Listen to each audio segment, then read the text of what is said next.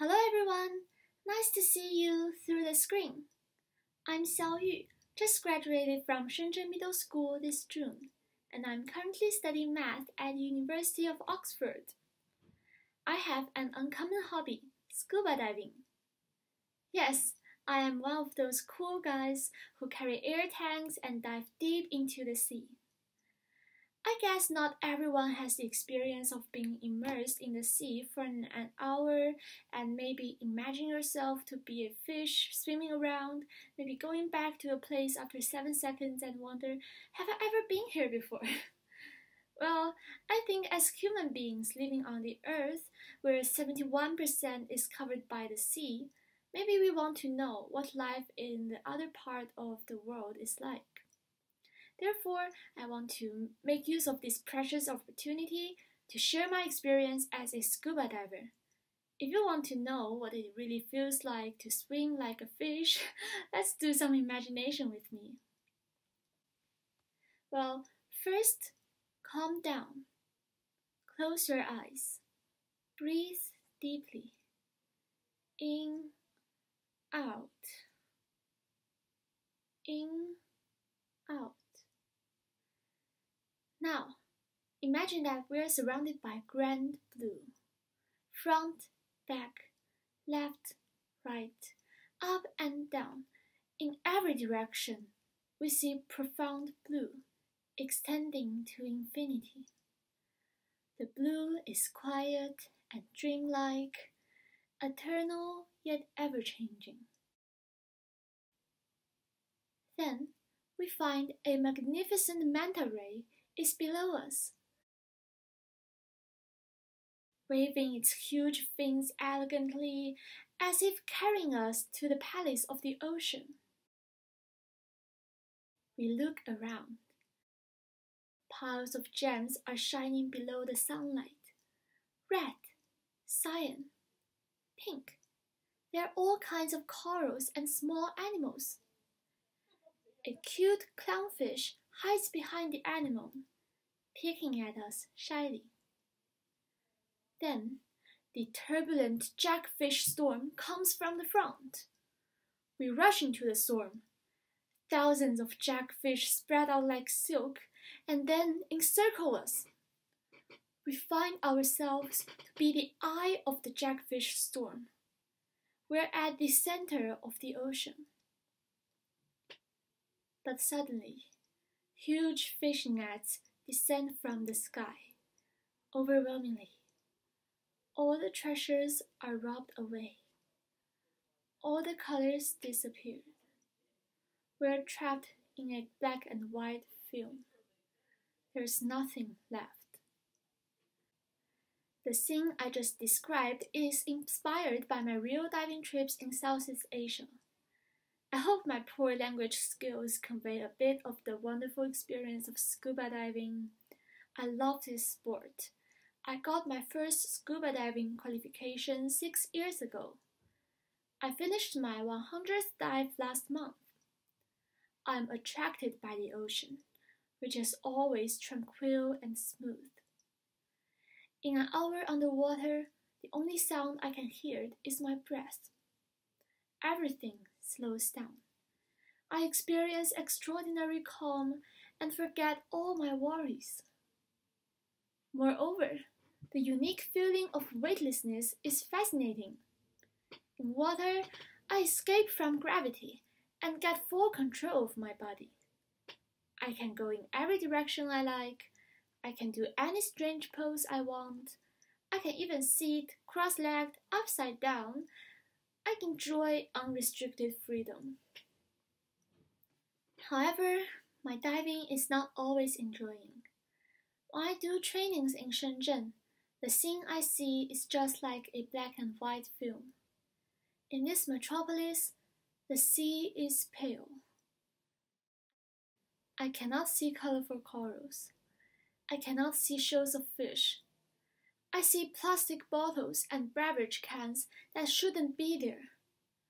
I see fish trapped by abandoned nets. I see small corals entangled by fishing lines. Not to say the massive fishing industry, Travelers seeking transient excitement throw gill nets and bombs into the sea. They massacre fish for fun and discard one-time fishing nets into the sea without any worry. Travel companies catch mass amounts of fish with trawl nets in order to please the ignorant guests. And no one cares that the seafloor is devastated by trawl nets that destroy everything they pass through. People don't feel guilty as long as they don't see the direct impact of their behaviors. As a scuba diver, I dive down to see the real situation of our Shenzhen seas, to encounter the crisis hidden below gentle waves. I see the rubbish people discard to cheat their conscience, and I see destructive damage caused by unintentional behaviors or ignorance. It's so suffering to see the lovely marine creatures perish before you. Over the years, my diving skills improve. At the same time, I also feel stronger responsibility to protect the local ocean environment, to do something that only I can do. Therefore, in the summer of 2019, I joined Dive Against Debris, a global underwater debris data collection program. With a few of my scuba diving friends, I adopted a dive site in Nan'ao and started to conduct monthly diving surveys. As we dive along Haibeiwan, we pick up rubbish and remove abandoned fishing nets on the way. When we see animals entangled by fishing nets, we cut the strings and try to release them safely. Also, after each dive, we separate the debris into 8 categories, record the weight and amount in this table, and then report the data to the Dive Against Debris website. This is me sorting the rubbish after our first diving survey. The program will then collect global data to make this map of marine debris. In the beginning, only 4 people attended regularly. It's very tiring to clean up fishing nets underwater, carry the heavy rubbish bag to land, and find the correct classification of each piece of debris. There were also huge fishing cages that were too heavy to clean for the 4 of us. Still, when I entered the debris data into program website, I was filled with passion again and again as I see the total weight of debris cleaned accumulates step by step, from 10 kg to 50 kg and 200 kg and more. Gradually, our team grows. A non-profit scuba diver organization, Dive for Love, 浅爱大鹏, was founded. It recruits skilled scuba divers and organizes various kinds of coral protection activities in Shenzhen. We cooperated with Dive for Love and invited more skilled divers to attend our service in Haibeiwan. We started to propagandize the activity through Dive for Love official accounts to recruit more volunteers. The number of participants in each activity has grown to about 20, including real service volunteers. We started to hold Dive Against Debris lectures before each survey to teach newcomers about how to pick up rubbish in a safe way without causing damage to the sea or to ourselves. With more participants, we start to deal with larger fishing nets and cages that we couldn't clean in the past. These monthly surveys that were merely maintained by the passion of 4 people has grown into a large, regular activity, supported by organizations and funding. By now, we have reported the debris data of 19 surveys at Haibeiwan to the global database, with 1,726 debris items collected in total, and the number is always growing. But the number is not the only thing we did. More importantly, we share the underwater scene to the public so that more people can actually see what's going on in our Shenzhen seas.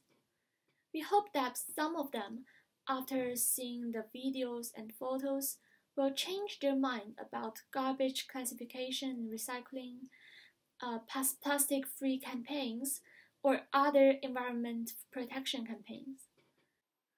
This year, diver loved volunteers wait before coral reefs for weeks just to record the moment of spawning.